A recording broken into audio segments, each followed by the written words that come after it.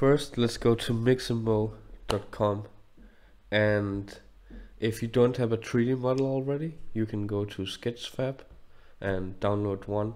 Ideally it's one in T-pose. So first you click here, upload character. I would suggest you go for the OBJ format, because OBJ makes sure the model doesn't have any armature or skeleton included or anything else. It's just a clean 3D format, while the FBX can include animations and so on. So FBX is the format that will be exporting at the end. Please don't judge me on this character, I just made it in 5 minutes.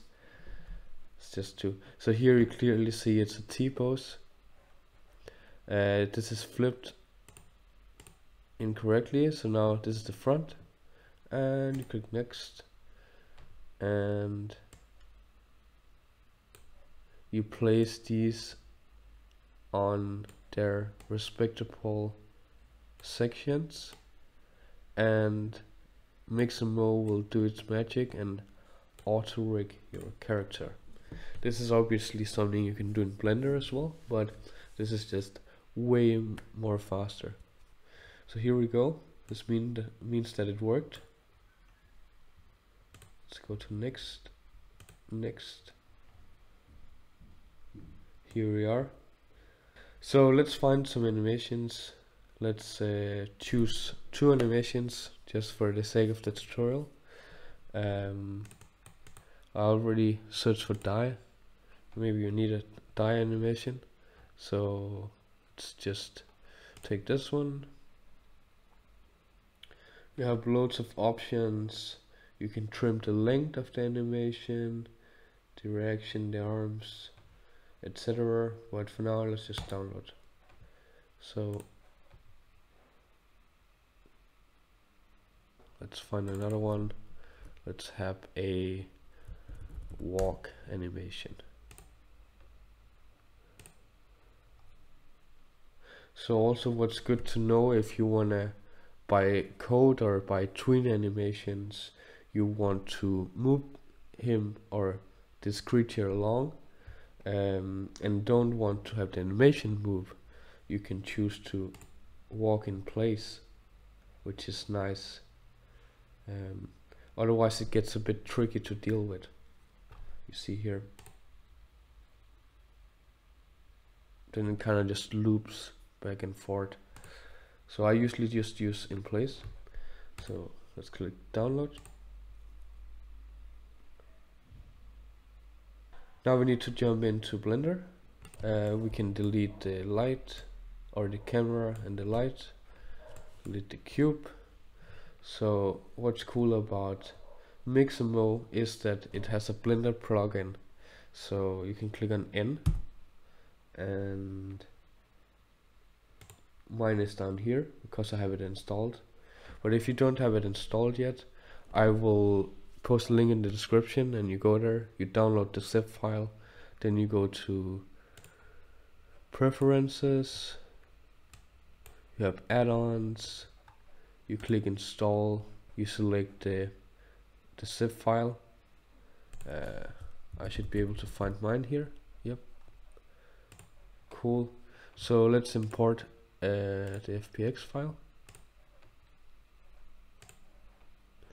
and it's called walking. Cool.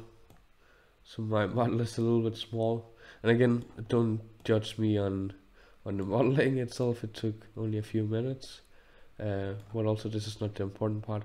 You can pull this section up here, press space to play the animation.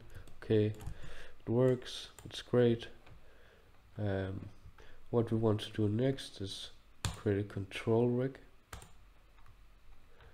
This is the rig that kind of you apply the animations to, and yep. Now let's import the second animation, this one. Cool. So click on the move tool, move your second animation here, press space, you can see both of the animation works, but they're on two different rigs or armatures.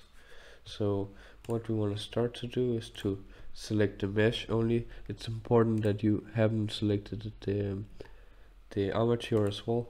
So, and then press delete, and now you can use this inspection tool and select the armature, and you select the control rig and you click apply animation. Perfect. So now let's go to the animation tab, and you can also put this one up here. Cool. So instead of being in the dope sheet, you go to the action editor. Basically you have the animations here. Again you press space and you can play your animations. Cool. So what's important here is that you want to create a fake user to save this data block, otherwise it will not remember these animations. Let's now try to, okay, let's rename this. I think this is the dying animation. Dying. Yep. Let's find the second one.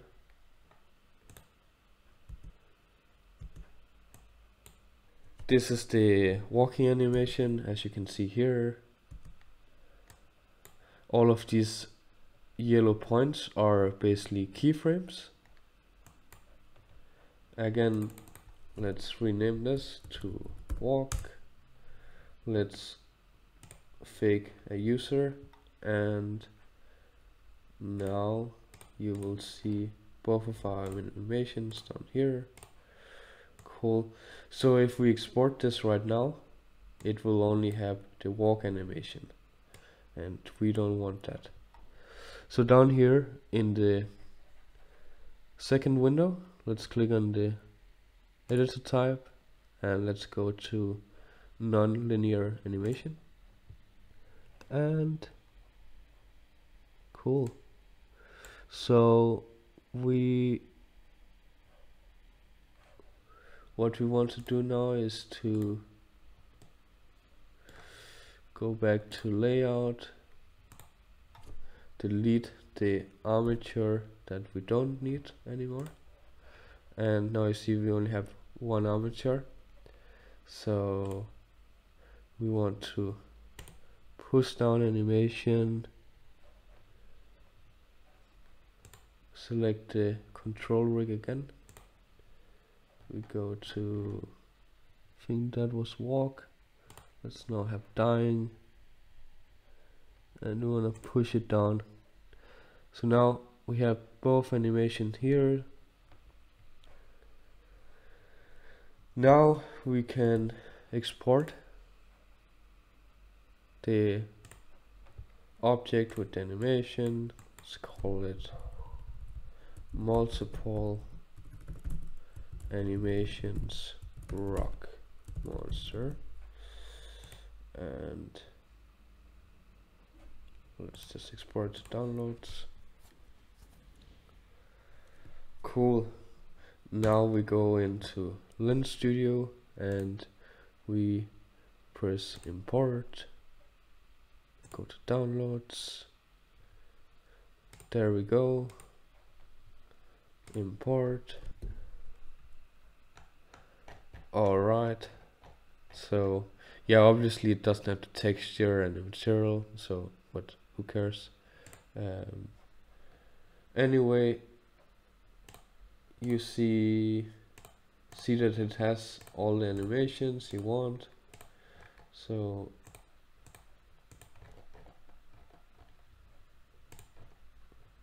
now we can switch between them, and I'll show you in another tutorial how to switch between these two animations through code. That's where things will get fun. But for now, let's just scale this up.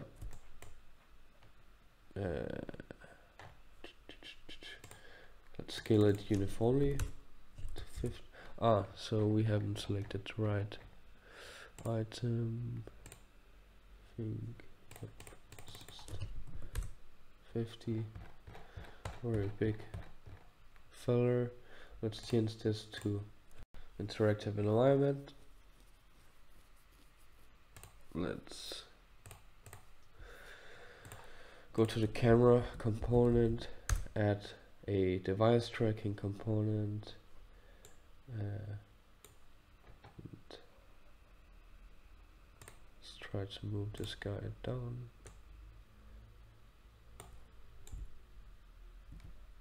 Cool. It's just there's some other things that are running. Cool. There you go. And